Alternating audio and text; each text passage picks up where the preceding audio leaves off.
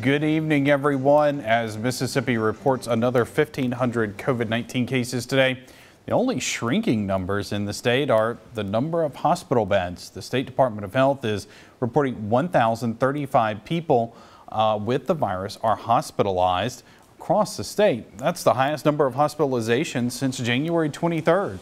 More than 280 of those patients are in ICU.